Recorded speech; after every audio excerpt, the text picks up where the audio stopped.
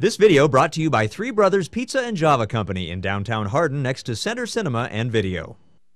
Your Billings adventure unveils with one of the most famous military battles in history, the Battle of the Little Bighorn, also known as Custer's Last Stand.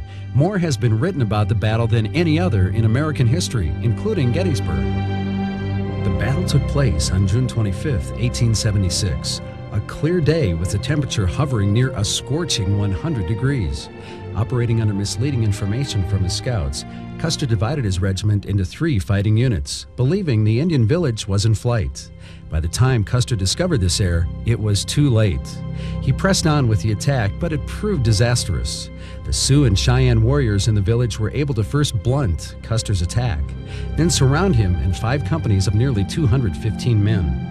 Custer, with approximately 50 officers and soldiers of the 7th Cavalry, died on Last Stand Hill. The rest of his men fell scattered along the adjoining ridge and in the ravines below.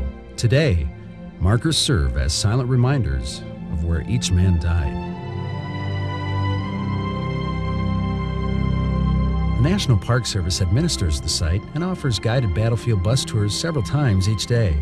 The tour length is 1 hour, and it follows the tour road to the Reno-Benteen entrenchment area.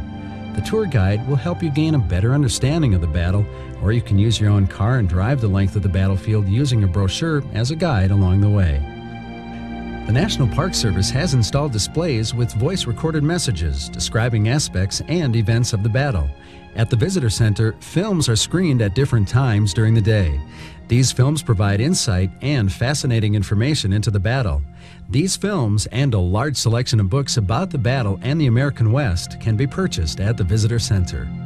Filled with extraordinary drama and controversy, The Little Bighorn is both sobering and inspiring. Stay one more day in Billings and visit the Little Bighorn Battlefield, 55 miles south of Billings on Interstate 90.